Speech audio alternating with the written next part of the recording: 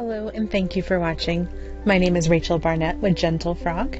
I'm here to create videos for you to help you understand QuickBooks slightly better than you currently do. If you have any comments, questions, or suggestions, please put them in the chat box. Thank you.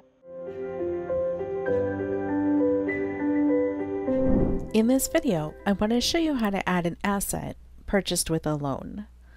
So let's make it simple and just imagine that we bought a company vehicle. What we know in real life is that we gained a vehicle and we have a loan to buy the vehicle. So to take care of setting this up, I'm just going to start with the chart of accounts. So I'm going to go to accounting and then chart of accounts. In the upper right hand corner, I'm going to select new. And then I'm going to start with the asset because I think it's more interesting than the loan. So save under.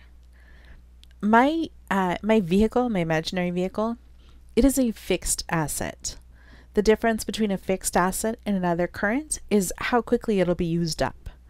I feel like my imaginary vehicle will be a vehicle I have for a very long time. So I'm going to make it a fixed asset. For tax form selection, I usually don't pick anything, but let's go ahead and find vehicles. And then since I have no business getting a business vehicle, my business vehicle is going to be a Corvette. Let's call it a 20, you know what? We're going to get fancy. It's a 2023 Corvette. This is all I'm doing. I'm not adding any additional information at all whatsoever. I'm just going to say save at this point. In order to buy my imaginary Corvette, I need to go and add my loan, or I needed to take out a loan, so I need to add my loan in QuickBooks. In the upper right hand corner where it says new, I'm going to click on new, and then I'm going to go to liability, save account under. It's not going to be paid off in a year. So I'm going to say long-term liability, tax form selection, notes payable. Let's call it Corvette loan. Maybe I would put something different. Maybe I would put in the name of the bank and the last four of my loan number. For this, I just want to explain the concepts, and you can go back and make your account names make sense for you. So I'm just going to say Corvette loan. I am not entering anything else in here. Then I click save in the lower right hand corner. So now on my chart of accounts, I have a Corvette asset and I have a Corvette loan.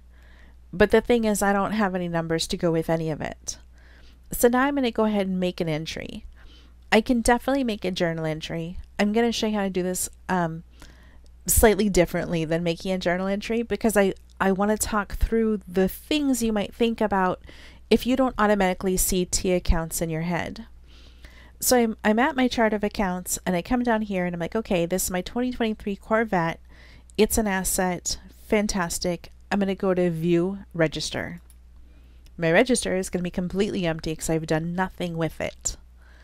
I'm going to click on add journal entry, but what I like about doing it here instead of going to here is that it feels a little bit less intimidating. So where did I buy this Corvette from?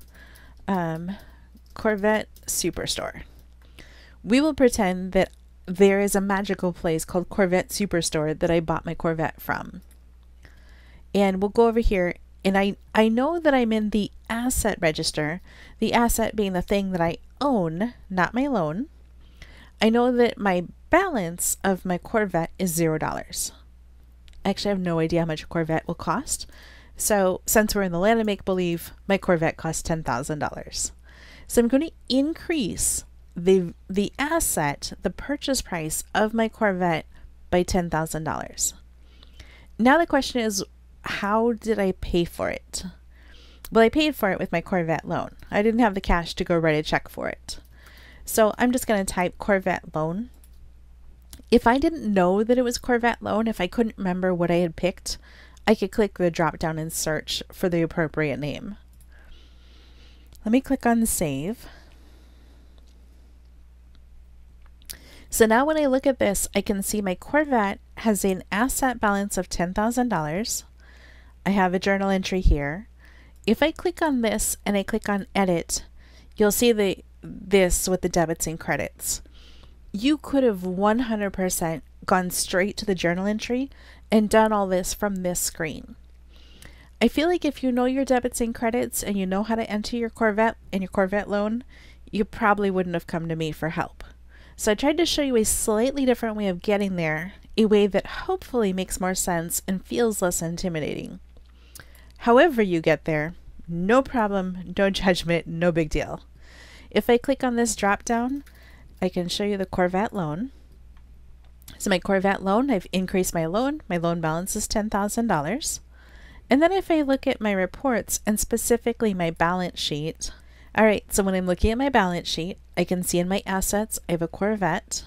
If I scroll further down, I will see that I have a Corvette loan. As I start to pay the loan back, my asset will remain the same and my loan balance will go down. I realize that sometimes there is more to it than this. Maybe you put down a deposit up front, maybe there's interest and fees and this and that and the other. That's fantastic. I just wanted to give you a very, very brief explanation of how to add to your books like a company equipment purchase.